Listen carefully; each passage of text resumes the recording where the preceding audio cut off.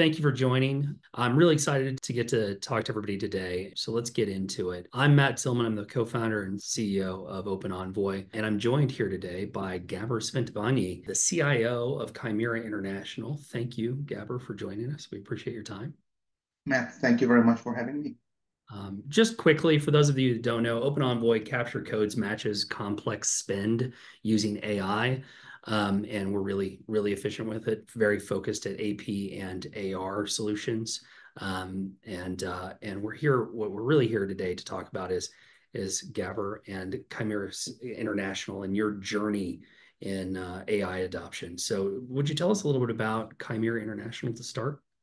I'm very happy to. Kymera International is a specialty material manufacturing company. Usually, first couple of places in the overall supply chain, we provide specific materials for specific use cases in diverse end markets. Primarily, it is automobile, aerospace, DoD, and other applications. The company is currently in a very rapid growth phase through M&A primarily. And I'm very happy to be part of this organization because that's the best moment to be there. We build a lot, we create a lot. It is a 150-year-old company. I am the first CIO of the company, which is giving me the possibility to build some exciting and new IT solutions, but also to build up with other departments and build together, team up and deliver something which is more than just one or the other could do alone. And this is where I think we're subject or use cases coming into the discussion that with OpenEnvoy we are working on automating accounts payable, so the AP activities. But even more, we try to improve organizational maturity, which is, I think, even if not more important than automating this and that elevating the company. And this is where IT and finance can and actually has to or have to act. Especially with 8 acquisitions a year. I mean, that's pretty serious, right? Or four acquisitions, I think, is what your target is for the rest of this year, something like that. So we target having one acquisition a quarter. It depends on the size, of course, of the acquisition. I'm very proud and happy that today we just announced one. And it is fantastic that how great companies can be integrated rapidly into one organization and leverage the overall capability. So yes, one a quarter is what we can. It means the closed deals. Obviously, there are additional work in the background for future deals, also deals which unfortunately cannot happen for whatever reason. I cannot spend or speak more about M&A, of course, because that's an important secret subject at Kymera, but we're very proud of our documented and filed results. Yeah, congratulations then. That's fantastic. So CFOs and CIOs sort of have to work together now. In December last year, I believe it was, Gartner released a report that effectively said boards and C-suites expect to increase cost savings by about 15% by mid-2025. And if you think about that in terms of like enterprise spend, that is a massive number that they expect to gain with the use of AI. And in a relatively short time frame. I mean, typical projects, like just in the AP automation space, like our competition, the space generally has about a 9-month implementation cycle. And we obviously don't worry. But with the space itself, like just to get incremental value in 9 to 12 months has been a challenge historically, let alone exponential value. So it's a lot of pressure that's being placed on executives like yourself and executives like your CFO as well. Do you have a comment on that? Happy to hear. No, that's cool. I would love to comment on the AI, but let's do it a bit later. Not necessarily the fear that one of these reports by Gartner sort of generates amongst teams. What this really means is that a modern approach to buying software needs to be implemented. So the legacy approach of incremental solutions just doesn't work in order to hit those types of numbers and those types of timeframes. And then you're finding a lot of like solutions that were they AI first. Is it a bolt-on? Does it matter? Is it incremental change? Is it potentially exponential change? It's sort of how to evaluate that. We're going to talk about that here in a few minutes. We're going to get into that pretty deeply in a few minutes. And then the other thing that you realize is AP and AR, sort of classically cash management controller functions, have been mostly incremental gains with previous products. And we're going to talk a lot about your opinions on RPA and sort of the migration away from that over time. But these legacy solutions that are out there that are still in market, that are still selling in market, sort of create change management challenges and offer incremental solutions. And so that's really difficult to navigate around. And how do you do that? And we're going to talk a little bit about your buying process and how you did that successfully at Kymera. And then ultimately, you got to take control of this type of thing before it hits an audit.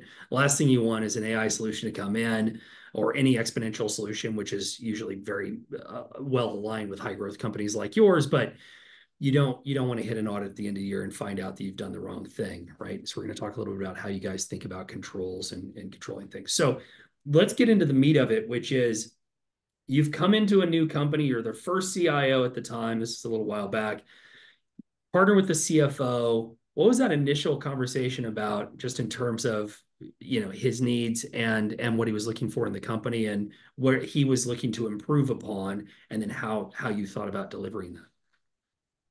So the most important point here is CFO and the office of the CFO is client number one for IT. CFO and finance is in charge and in control of the numbers, those numbers which are delivered through the vehicle of IT. And this is where we need to get as well connected as possible. I had the pleasure to working with for companies where CFOs and CIOs were detached, where they were very well integrated and connected. As a practice, I can say that the connected work is adding much more result.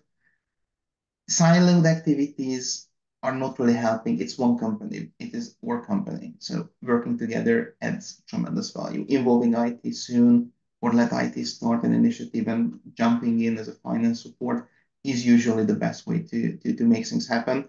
Um, Obviously, life is not black or white in this case. It is usually one of the great skills we have. We can state, I think, clearly that both the office of the CFO and the CIO are extremely overloaded. We have thousands of things to do in like no time. So efficiency is something which is very, very important. You mentioned RPA and AI. I had the pleasure to get my feet wet in RPA, spent 3 years from my life really deep diving in RPA and RPAing several, actually more than 100 use cases. Then I turned into AI and I welcomed the new way of doing things, which is making it much more future proof. I would use this term. Every activity we are automating. I don't know the level of experience of the audience, so let me start making something very clear. AI is a big buzzword, and people see either OpenAI behind as a unique participant or something untouchable, very complex, and it does funky things. Um, I think it is important to mention here that there is no need for the old school. Let's install a server, buy some application software, etc., get some engineers, lock them into the room, and only feed them big pizzas as long as they are ready. It is not what we have to do here.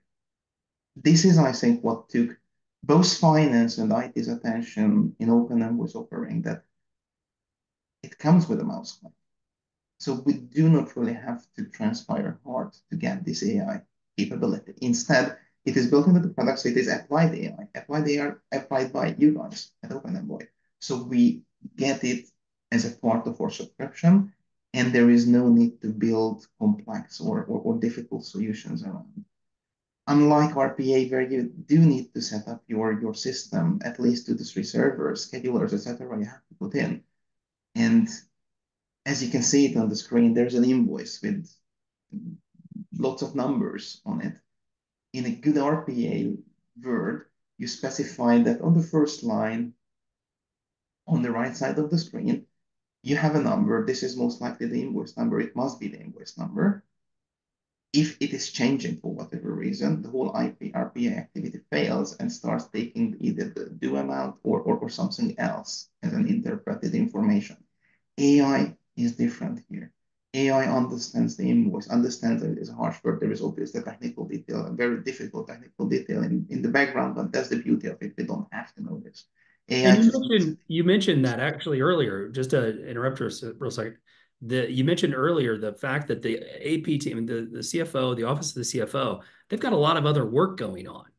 So you're adding like evaluation to that work, and then you're adding change management to your point on the RPA side, or any other workflow solutions. They're all sort of similar in that way, is that you add a lot of change management. Your team has to change, your suppliers have to change in order to make it work.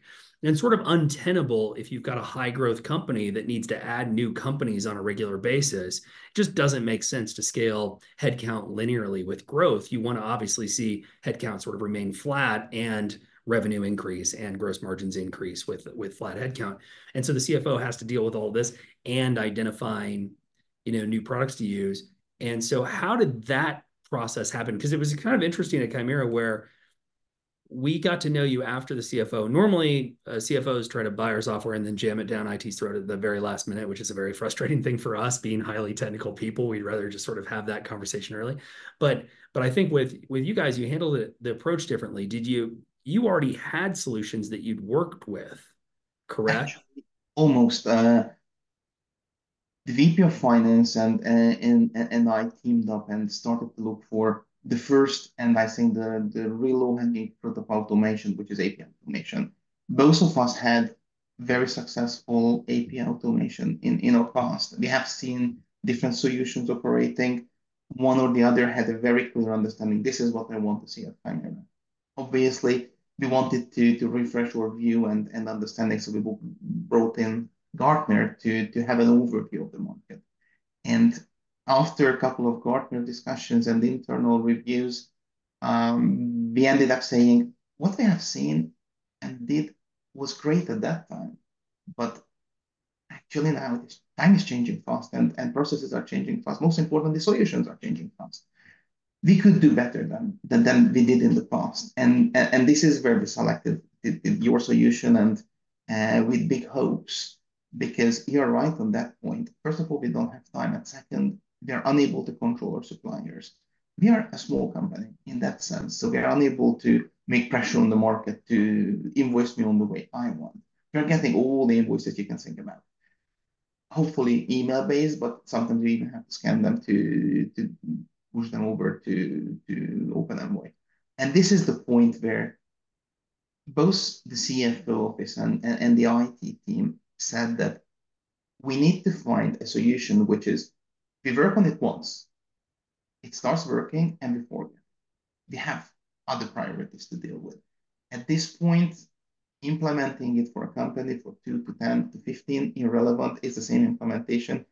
What we have to do is ensure that our internal, and this is where the change management comes in, our internal processes are ready for this. And this is where organizational maturity comes in. I'm sure you all have seen that an invoice is coming in so quickly, you try to smuggle a PO behind it so it looks like you did the job properly. This is not different, I think, in any other companies. Maybe some very major and Fortune 500 companies do it properly. Everyone else is trying to fake it, I guess. Apologies for them from those who are doing it right. We really wanted to do this change, and talking to finance now, we're just talking to finance a year ago. It's a very different discussion we have.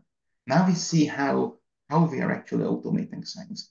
Now we are expecting results from solutions. We want to see how POs are coming in. With OpenEnvoy, we have the possibility to measure how good we are doing on our front yard, let's say. And AP team will flag that Gabor and his department are not very good at doing POs in advance. So I'm sure that at that moment, I'm going to be invited to a meeting asking Gabor, could you just do better, please? Because numbers are proving, and being part of the measure community is good because that keeps everyone, wouldn't say keep up the toes, but doing the right thing. So the organization is moving to a higher level altogether. This is, I think, the biggest impact an IT leader can think about, contributing in maturing the organization and I think automating the you actually came to a decision in terms of the KPI you were trying to influence, I believe, as well, right? At Kymera, you and the CFO said, can we generate 3% or so? You had a number of EBITDA just by the use of AI in a short period of time. And can you talk to me about like how did you arrive at that number? How did you arrive at that sort of metric? Was that a metric that you wanted to hit day one, or did that evolve throughout the process? I wouldn't say it's a KPI, it's more of a target.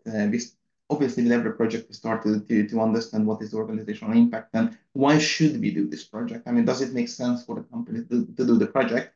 What is the value it adds? And at that point, the first obvious idea is I'm going to save a bunch of AP clerks because I'm automating the process. So I'm saving a couple of heads, which is wrong. I mean, you might save a couple of heads if you want to, but I wouldn't instantly repurpose.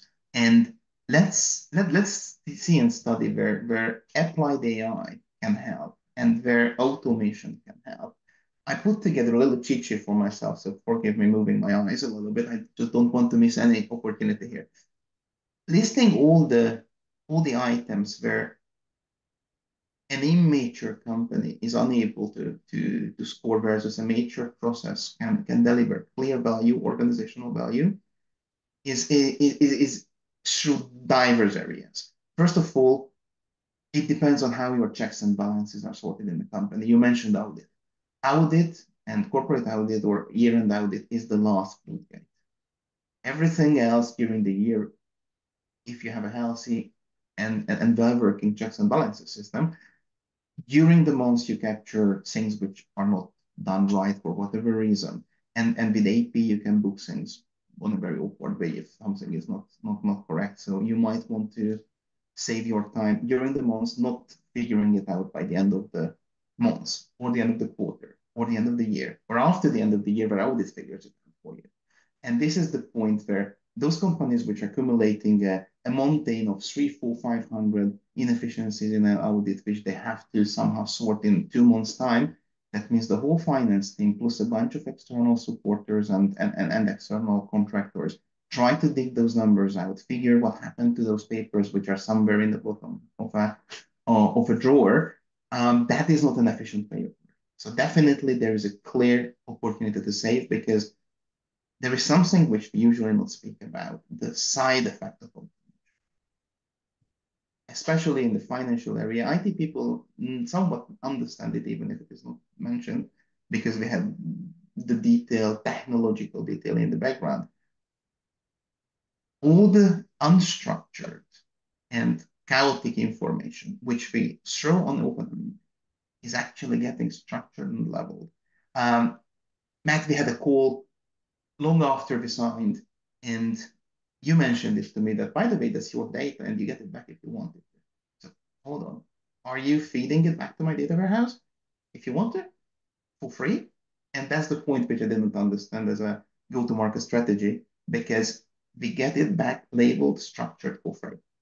That is an opportunity. I mean, think about your procurement. You have all the year of spending, structured, labeled, searchable, available a couple of months. That's a gold. Yeah. Yeah, actually, it's funny that you mentioned that. We don't normally think about that as a big selling point, or we didn't used to. And because our attitude was like, well, we're not going to steal your data, so we can't use it for anything else, right? Except for training models. And so yeah, it's yours and you can have it back. And you actually mentioned that if we could dial back to just one thing before we get into this too much, which is with the other solutions that you were used to in the market, it requires a ton of configuration, a ton of work in-house. And then you structure a very limited amount of data that's actually usable by the rest of the organization, which ties into what you're talking about right now, which is if you could if you do the actual job, the actual work of auditing something end to end before you get stung at the end of the year, then you end up with all these other data sets, which can impact the rest of the organization, right? Which can make a massive improvement. To your point on procurement, right? Procurement's one area, risk and compliance is another area. Just pricing and packaging, positioning, the actual business is another area, right? Potentially depending on what you're talking about in the material components. And so it should impact everything. So that was obviously the big point for you. The big moment for you was like, well, wait a second, all this data is now perfectly structured and I can use it, right? How did the rest of the organization react to that? Like, how does the rest of the organization started thinking about things differently because of the impact this has made? We are not quite there yet. I clearly have plans for this. I'm seeing the bucket of flowers delivered by procurement for sure to both IT and finance on this. I also hope that it gives us the possibility to better structure what we are doing. think about integrations. When you buy a company, you literally walk into a house with the lights off. So you don't know what you have. You know high level, but you don't know the details. Feeding those invoices through OpenEnvoy, we get an understanding, a high level structure that, hey, this is what is happening. By the way, these are the duplicated invoices, so you don't want to keep on paying them any further. Those are the, let's say, fraudulent invoices. We all know that impersonation or CEO impersonation scam where someone injects an unknown invoice to the company and urge people to pay it rapidly. All these are filtered out here. All these are immediately spit by the system saying, hey, I don't know what this is. You want to give a look at it. This is giving us the control. And I think it's very important. I don't know how many of you audience have worked in AP. I had the pleasure in very early of my career to spend a little time in AP. It's fantastic. You get a pile of invoices and you have to go through every single day, not knowing why they are there, you're not knowing what they are. If you're lucky, you understand the language of it, but you don't really have anything to tie this to. You need to process the invoice. And certain times it is the clerical AP position, which is the only filter point and protection point between doing the right thing or falling into a trap. This is going away immediately. And to me, this alone has a tremendous value. So adding all these together, the saving in audit time, audit fees, actually, the third party fees, repurposing AP people instead of doing the very mechanical work, focusing on doing value added work, like advising departments to do it maybe a little better, work on other areas of finance, work on the new acquisitions instead of existing companies, because the existing companies free flowing through the system. These are the opportunities where we can accumulate the real return of the investment. Yeah. And again, AI is making it future proof. I think we should spend a little word about also the implementation, because I was surprised by that point a little bit as well. And I'm not here to make advertisement for you guys. I'm here to talk to you. But that was a good point, that instead of pulling in a third party who starts with a fat invoice and then takes 3 weeks of or 3 months of time of my team and then leaves with the know-how, you guys are working with us and implement it, and we didn't really have to sacrifice too much resource from Kymera to make it happen. We were slow. I give the point because we made a couple of acquisitions in between, and that had priority. But at the same time, it was clearly an OpenEnvoy and Kymera IT and Kymera Finance corporations. AP team had a lot to do. Obviously, they automate their area. Finance primarily was focused on the AP area. IT, due to Department of Defense, we have a very important cybersecurity requirement. So we had to check all the T's crossed and I dots dotted in the connection in the single sign-on area. The whole connectivity is ticking all the boxes because we want to respect Department of Defense's requirements and even more. That hasn't delayed the project, but took some time to get ready to do it. And afterwards, it was more discussions how the project develops and evolves. So the reason where the biggest amount of time was lost, I think, on financial closing, because the AP team had time to work on the project in between closings. Well, you can't mess up security when you're a DoD contractor. That's not how that works. And so we had to focus on that and be, when we look at the market generally and you look at the other solutions in the market, one of the things that always frustrated me as a buyer when I was on your side of the fence was that I bought the software, configured the software, trained my team to use the software. This took, like, let's say it took 6 months or something like that. Usually with the ERP style tools, it takes about 6 months to 9 months. And then for the following 3 months after that, I had to beg my largest suppliers in order for all of my previous investment to work. And so you had to do change management with your team, change management with your IT team, change management with your suppliers. And so that's why you see supplier adoption so low across the industry. I think it's like, I've heard numbers from, like, one of our customers was at 7%. They're a $70 billion company. They were at 7% supplier adoption. So they sort of have the most leverage possible, and still their suppliers won't give them the time of day. I think that's a very obvious problem in the space. And the second one was that 9 months, you're paying a third-party consulting firm in reality to do that implementation, because it's not like you're going to staff a bunch of engineers in-house like you were talking about and buy, off-the-shelf product and try to build this yourself with some sort of general sort of AI tool or general RPA tool or whatever the general tool sets are. It just is sort of unreasonable. And so we look at it and we think internally, how fast can we get to straight through processing? How fast can we get to time to value for you as the customer? And plenty happy to jump through, obviously, security hoops, things like that for our customers. But since you mentioned security, it's not just about connectivity with on-prem services and things like that. It's actually about, like, where does your data go? Who are the third parties? And what I find is most companies don't list their sub-processors publicly. So your data is just being, sent around there. You might find it in other countries, and that's just not acceptable for a firm like yours. Is that something that was a real concern early on and then became less of one as you got to know us? Or how did you think about solving those sort of security questions, just in terms of data leakage, data ownership? Actually, tremendously. So I'm actually paid on an everyday basis to be paranoid. In some part of my job, some part of my job, I have to stay very optimistic. Security is the area where we really have to action the worst. And cybersecurity, one part is DoD requirements. Obviously, keep the secret, but also have an operation which is stable enough to secure the future cooperation as well. This is where I say IT is securing the today, but also the tomorrow, and we have to future-proof it.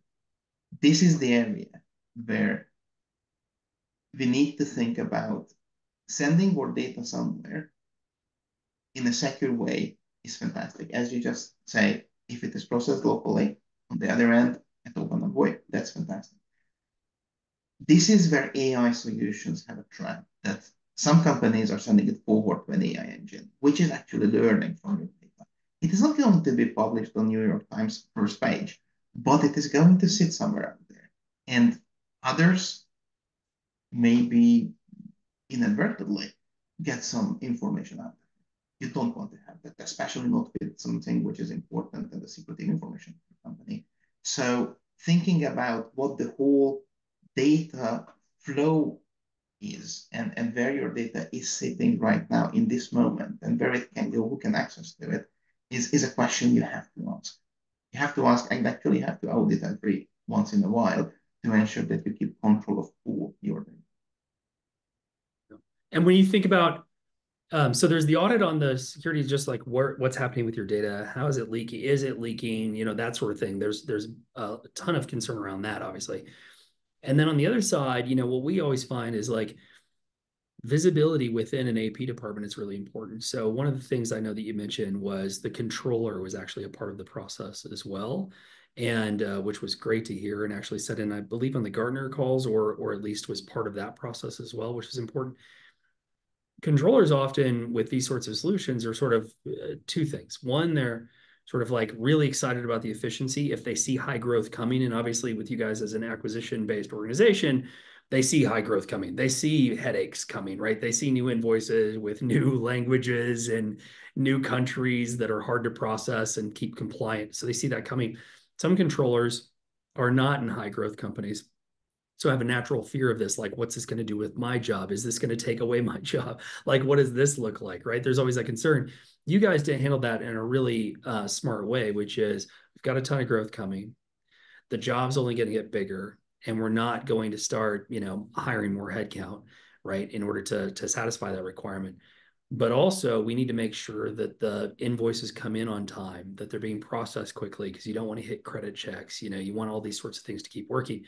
When you think about the controller's adoption of this and how they're thinking about it now, has their thought process changed? Because we're talking about the CFO and the CIO sort of making a decision, but the controller obviously is very impacted by this. Has their thought process changed on how this sort of thing is going to work? I think, generally speaking, there is no real risk of losing the job. AP is a small part of a controller's job. It's a very important part, of course, to ensure that money is going out in a proper order and structure, but it is just one part of the job. I used to say that those who fear the job from AI are approaching it wrong. AI is not doing your job. I wish it would be possible. I have a whole loan to get loan, right? But it's not happening, unfortunately. I have to do it, and this is valid for all the or most of the IT or finance jobs as well. AI is an aid, it's a help. So the process itself is important. You need to look at your processes, and I suggest try to see how AI can help you to do certain parts of the process better and faster. Don't try to expect a much faster execution of the same process. See how you can leverage AI into your human and AI relationship. And that liaison is adding value to your process. This is where I feel that you might avoid hiring additional resources as you grow, as you do more, especially with a high-paced M&A environment. But I'm not seeing that we're going to let anyone go just because we have AI.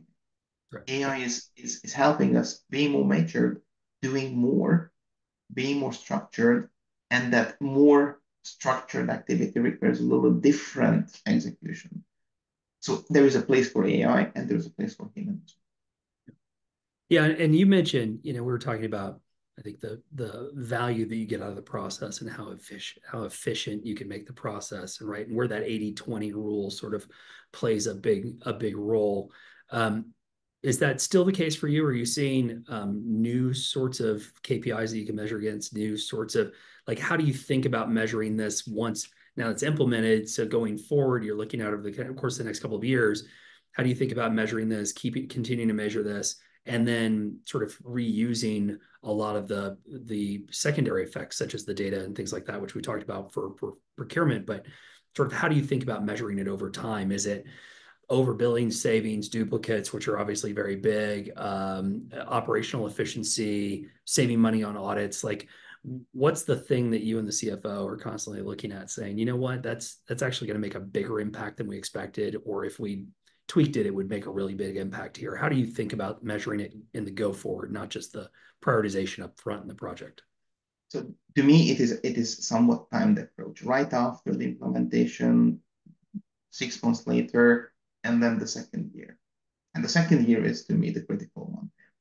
This is where I want to see all those return. This is where I want to see the famous 3% we spoke about or targeted, because this is where I feel that overbilling, fraudulent payments, duplicated invoicing, audit time decrease in audit time and audit fees.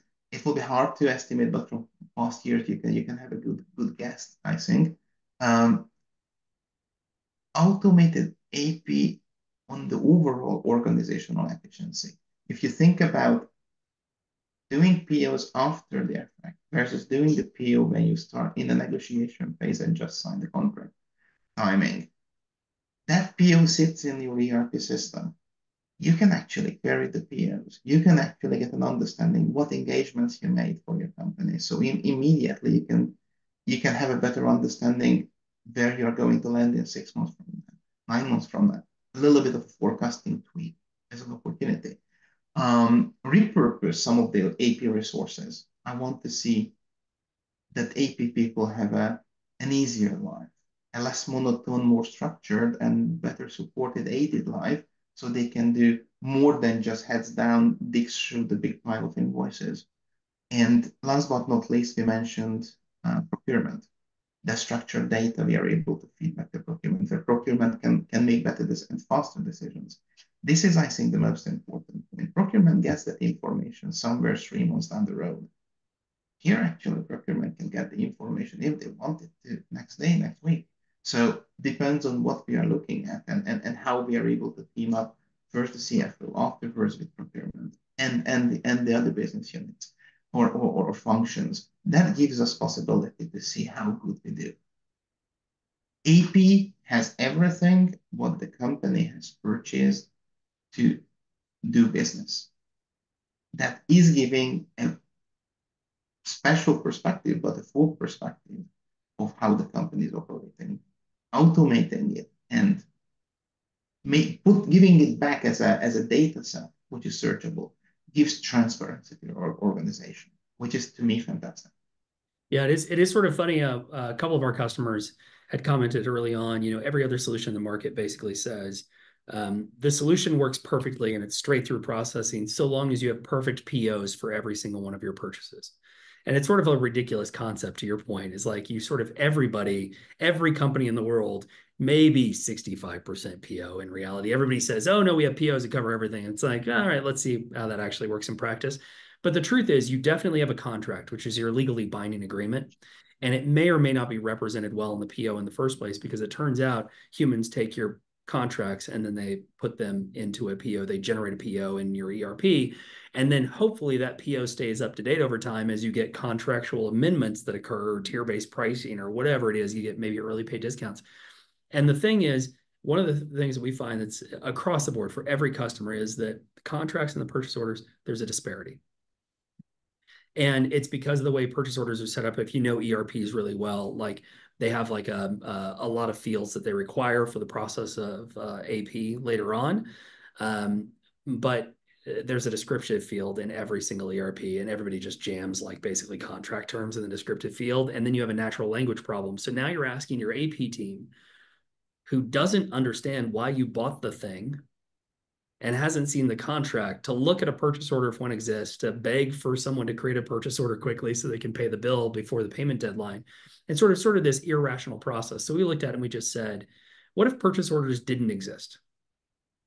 What if there was a contract that exists, which is a legal thing that everybody's going to have, or a quote or a bid that was accepted, even if it's over email or something, and then match the invoice against that, or match even the receivables against contracts if it's outgoing on the other side, and then match and then reconcile the purchase order against those and make sure that they're all correct. So you get like instantaneous verification of your operational process at the same time that you're getting spend analytics, right? So you don't have a long wait time to get to spend analytics. You don't have to go around creating a lot of purchase orders. In fact, what you can do is just throw everything into the system, and the system will relate those to the correct contractual term that was agreed upon by the customer and by our customer. And what that does is, to your point, it gives you real-time procurement data.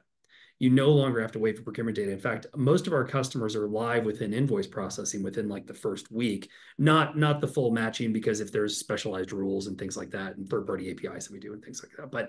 But the actual digitization can be done very quickly, which does give you that spend analytics to your procurement team they probably have never had before in reality, because they're waiting for like BI tools to get it from the ERP and make sure that it wasn't, fat fingered. And not to blame users, but users are usually the people that create the challenges, right? And so I think your point's absolutely valid, that if your AP and AR aren't impacting your business, then that's a system problem in reality. And you have to have better tools in place so they can make a bigger impact on procurement, sales, FP&A, to your point earlier, right? Any of these guys. And this is a good point you mentioned, because the future proofing part is extremely important. What you mentioned for us is far down the road. We do want purchase orders at the moment. But as we evolve and mature, in a good moment, we might want to say, why would we waste our time? If, and AI can, there is a fully supported closed system which is able to perfectly match. And this is the proof of the pudding. If you're able to show you in the first year how great it functions, people still trust in it. And therefore, it can really leverage that value we wanted to see out of the whole solution. We are able to get to that point, what you just mentioned, that show the contract in, it has been signed by someone who's having the signature right. So there is an approval on it. Why would we approve the invoice again, the PO, the invoice, and then the payment? All those cycles can be saved. Added to that overall saving, that's 3% is maybe even underestimated. Yeah, we actually find, I think the average that we find is 4% of total spend can be blocked after we were implemented with our customer. It's usually around 4%. And that's because duplicate billings, just no ERP handles duplicates properly. Over billings are very hard to find unless you can do, it's sort of ridiculous to say to an AP person, I expect you to have working knowledge in memory of every single line item that you've ever paid historically. It's sort of like this impractical thing. So technology is very good at that type of problem. We've got a couple of questions from the audience, but before we get there, We'll do 10 minutes or so of Q&A. So if you guys have extra questions, feel free to add them to the Q&A bar. I'm looking at that. I just wanted to summarize a couple of things that we talked about. And I think you would agree with this is like, first of all, when applying AI to your organization, pick a use case. Like focus on delivering business value with a use case. Don't just buy some like generic tool and then spend your time configuring it, et cetera. But pick a use case. You guys picked AP. There's also AR. There's cash management. There's a number of solutions that one can pick. You talked about eliminating control risk, which is super important. Data privacy, obviously, for your business, especially critical. You just don't get to make a mistake there, right? This is not like a tech firm which leaks customer information or something like that you read about all the time. This is like a DoD contractor, so you have to be very serious about it. And then leverage your existing infrastructure. I know you already had BI tools. We don't need to become your next BI tool. Providing you BI data is really your data. BI tool with data is very important. I believe. Which BI tool are you guys on? We are a Microsoft shop, so we are using Power BI, and we have a data warehouse which is accumulating all the data or data lakes, so where we feed all the data in and report on what we find important. So Yeah. I'm seeing a very rich AP information appearing very soon in that area. Great. So this is sort of the quick checklist on how you should think about applying AI to your organization. It's like make sure it does a thing and delivers value. I know Gabor and I were both technologists by trade. I would buy all sorts of infrastructure projects and monkey around with them for days and days and days if you let me. But the reality is you got to get the work done and you've got to get value live as fast as possible so that your business is one of the things we always say, and I think this is said more broadly about AI, is it generates exponential changes. And if you're generating exponential changes, your competitors aren't. And if your competitors aren't, they can't catch up. They will never catch up to you if you continue to create exponential returns. It's very, very important to think about. So with that, I've got some questions that have come up. So we've talked about a couple of these, which has been great. When you think about, you shared with it at the Gartner conference, which was great. You have a very thoughtful approach to integrating acquisitions. So you actually leave, if I have this right, you leave the operating companies in charge of their ERP, and then your connectivity aggregates everything so your company has a centralized reporting structure. Can you take us through how that works in practice, how you're looking at that for the next for the most recent acquisition, in fact, and how do you think about that going forward? So ERP stands for Enterprise Resource Planning. It is not built for reporting. A lot of business leaders, use ERPs for reporting. It has to automate what we're doing. So when we're buying companies, the first thing we do from IT, we start understanding how they operate. Are they happy with their ERP support? Are their processes properly automated with ERP? We're not checking the processes if they are good or bad, but checking if the existing processes are properly automated. Usually buying a company after the day of the close, there is just one ask from senior leadership: business as usual, please. Keep on doing what we do. We want to ensure you issue your products and your bills out, and your customers are keep on ordering and you keep on producing. This is what we want to ensure we are securing. An ERP project, regardless of the size, is impactful, is disruptive, is difficult, takes a lot of time. We don't want to do that. Instead, we want to leave our acquisitions with their ERP if they are delivering what an ERP should deliver for a company. Proper information, automation. We connect that to our data warehouse, reports through that. That way we are able to, instead of trying to refix the ERP implementation of the acquired company, we can focus on another company acquisition. This accelerates or growth, makes life easier, and most importantly, less disruptive. Yeah, and that is a really unique take. Most times, acquire a company, especially larger companies like you're looking at, acquire a company, hire a PS team, get the PS team to professional services team to go in and maybe even a systems integrator to go in and actually fully integrate, basically just bill you to merge databases effectively. And it takes a really long time. It's highly disruptive, creates a lot of change management. And so by adopting tools that don't require that change management, I think you've done obviously you haven't do no harm, I think, right, is how you think about it, which is like first keep them making money, keep them generating revenue, right? And let us be efficient. ERP and changing the core of a business is very disruptive, very costly. Instead, we have a great partnership with our third parties. We connect and just enjoy being together. Yeah. Um, you guys have some pretty complex invoices, and we're partnering with you on that complexity. What's your take on the partnership? How has the partnership actually worked for you, and your opinions on the partnership? Because we're going through and we're implementing some pretty complex sort of processes, procedures, workflows, and things like that you guys have had historically, and just want to make sure that we do no harm, of course. So how do you think about the partnership, and how do you see the partnership developing long term, I guess, is the question. I will have some disappointing news for you. I don't know nothing about this, which means it never got escalated to that level that we have to speak about it. I know that when I did RPA, there was a big fight around someone changed this and someone changed that. Here, it is just happening, and I'm sure that the AP team at Kymera is doing a very massive and important job here to keep it running and operational. I don't know any of the items which have been ever escalated. We have weekly and monthly calls on this topic. It never surfaced. So I can't really tell you anything about it because it is just happening as it seems. So if you go with OpenEnvoy, your CIO won't get yelled at on a regular basis. That's actually the takeaway there, which is lovely.